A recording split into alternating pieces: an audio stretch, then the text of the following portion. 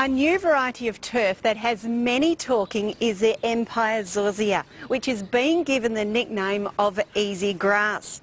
It's one of the few grass varieties in Australia that is both hard-wearing and low maintenance. And part of the reason is this strong underground root system it establishes, which gives it unmatched toughness.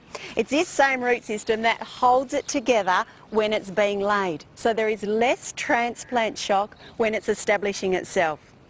This lawn will establish itself over the cool months, and next summer it will be the most hard-wearing lawn in the street. It will take the guesswork out of growing the perfect lawn. I think it should be called the lazy gardener's lawn, as it requires less mowing and less fertilising as other grass varieties. This lawn has been down for only 3 weeks, and it's recommended to feed with a controlled release lawn fertiliser once a year. And because it's not being fed so regularly, it means the lawnmower can stay in the shed for longer. Now, what could be easier than that?